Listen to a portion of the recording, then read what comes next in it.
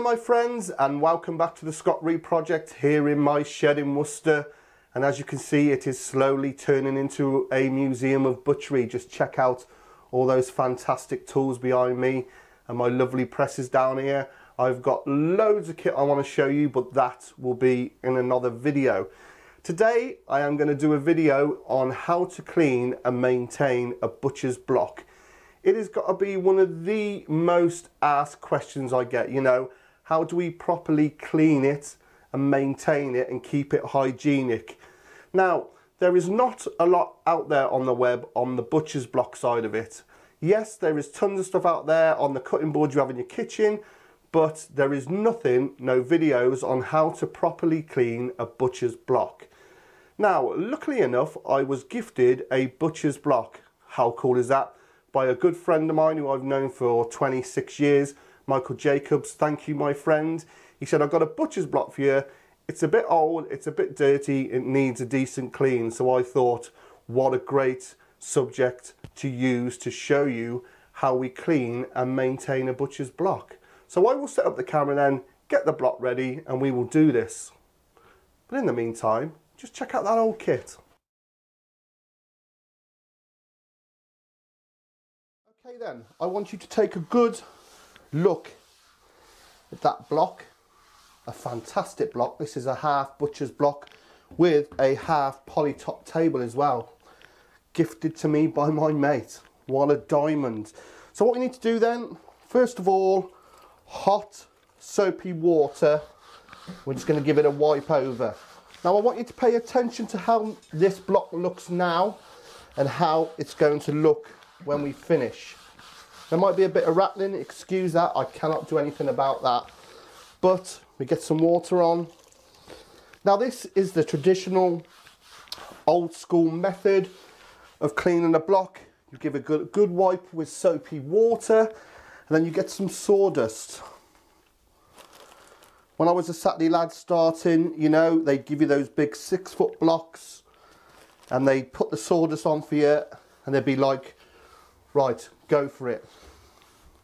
Now what you're looking for is it to be white when it's scrubbed.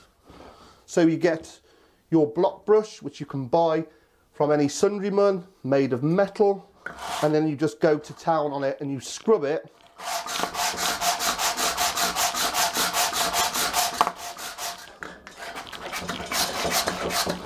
It's going to get noisy in here, so I will turn the sound off and play a little bit of music.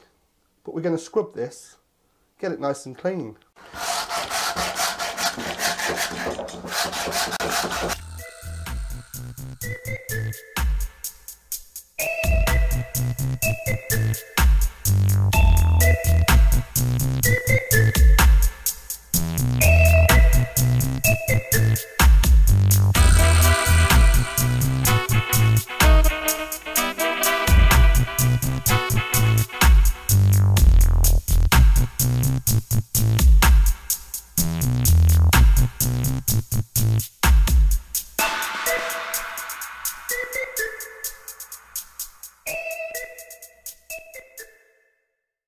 Okay then, so you can basically see what we've done there is we've rubbed, using the sawdust, all the gunk, all the rubbish off there.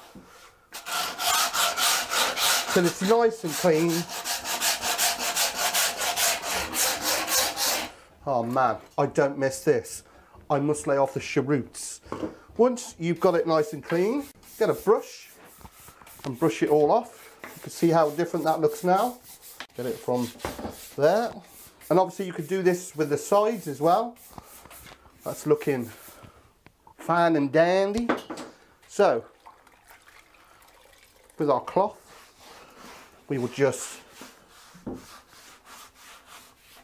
give it a wipe over. And then we will wait just a few minutes for that to soak in and dry. And then we will do the next part of the cleaning. So as you can see then, that is looking better already. Now we have cleaned that, obviously with our hot soapy water. We've put our sawdust on. We've used that designated block brush, and what that does is take up all the old debris and all bits of when you've used it, it'll be meat and fat.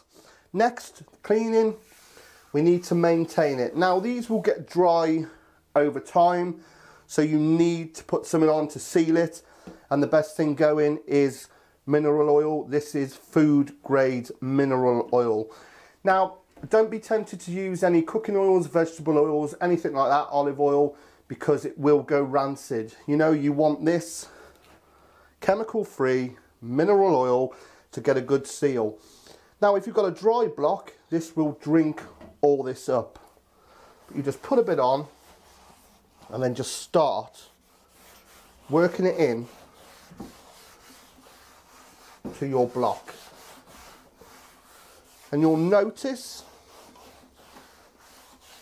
especially where it's been used there, that it will go in straight away.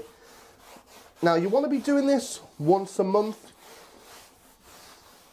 and if it sinks straight in, add a little bit more and work it into all that grain. And you'll know when it's had enough to drink because it will pool on the top. But as you can see, from what we started with to what we've got now is a nice, clean, hygienic block. Now I'm going to leave that for a few minutes just to soak in.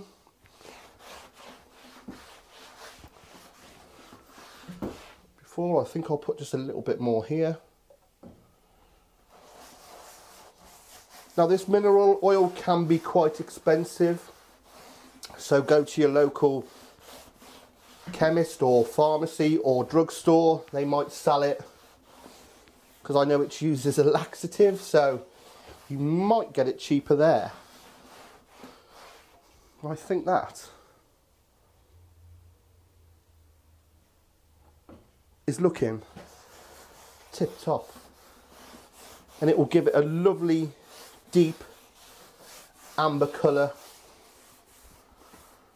Right, I'll let that dry, then we will check it.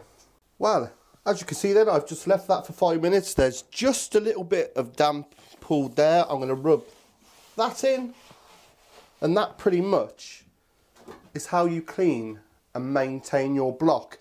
Now remember what it looked like at the start. Yeah, it wasn't too dirty, but it was dry. So we washed it, we scrubbed it, and then we rubbed in some mineral oil, and that is a perfect job. Now the same goes with your kitchen boards. Obviously, give it a good wash down with soapy water. If you've got a scraper, just give it a scrape, don't use the brush. And then again with the mineral oil. But that has come out absolutely perfect. And if you do this every time you use your butcher's block, wipe it down, sawdust on and scrub it, and then every month give it a good dose of mineral oil, this will last you for life. And do buy a block brush. I think that cost me 20 quid, but that will outlive me. So, you know, it's well worth doing it. These ain't cheap unless you get given one and you need to look after it. That will last for years. And that is how you clean a butcher's block. And if you've liked what you've seen here today on the Scott Rea Project, guys and girls, please click subscribe. You know the button, that red thing down there.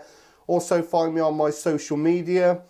You'll see the icons down there. Facebook, Scott Rea, the Scott Rea Project, and on Twitter at the Scott Rea Project. So, till next time, this is all nice and cleaned, ready for my next video. I'll see you again. Take care.